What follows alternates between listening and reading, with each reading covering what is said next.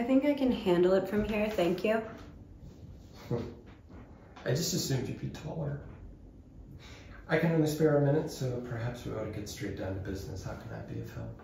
You mean besides not killing me and my family? Well, exactly, because it's rather non-negotiable. The hell did I ever do to you? Sticky fingers, dear. You absconded some rather vital data, so just return it, and all shall be forgiven. I didn't take shit from you. I played my game and died, got sent home, So, end game. Alita West still has it? I don't know who has it, and quite frankly, I don't care. I just need you to leave me and my family alone. You're either lying or expendable in your ignorance. Either way, your death continues to be my only viable goal. Now what makes you so certain I won't kill you? Right here. I'm not that careless, dear. Now, I'm in a peripheral of my own. That doesn't mean I can't deal you an awful lot of pain. Though I do feel like you'd pop right out of that clone at the first sign of trouble. And why would you say that? Now you see, we got a lot of people like you where I'm from.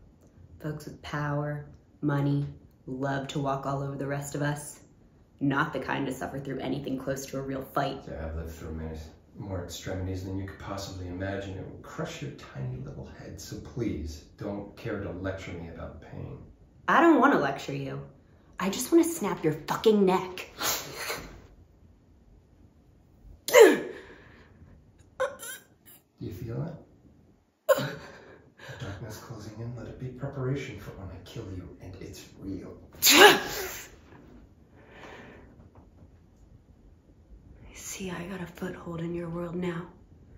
Next time, I'll be coming for you instead.